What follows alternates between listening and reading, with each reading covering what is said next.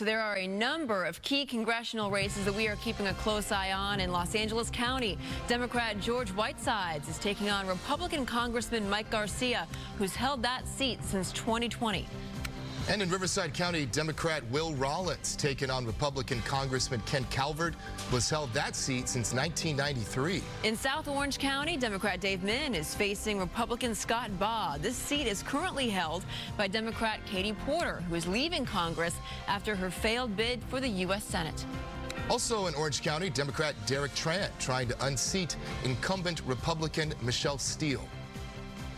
And there are 10 California propositions on the ballot this year. We want to run through some of them with you. Proposition 32 looking to increase the state's minimum wage from $16 an hour to $18 an hour by 2026. After that, it would go up each year based on how fast prices continue to increase.